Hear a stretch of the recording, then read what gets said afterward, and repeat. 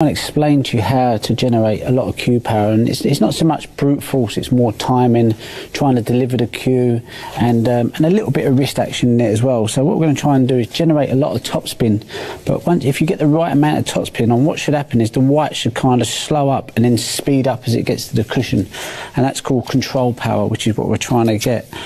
So here I'm going to try and take the white in and out of bulk. See, it speeds up. And if you get that sort of where it goes slow and speeds up, that means you've got the white under control as well, so you can make it travel that way and kind of keep the white there around the ball. So that's my tip on cue power.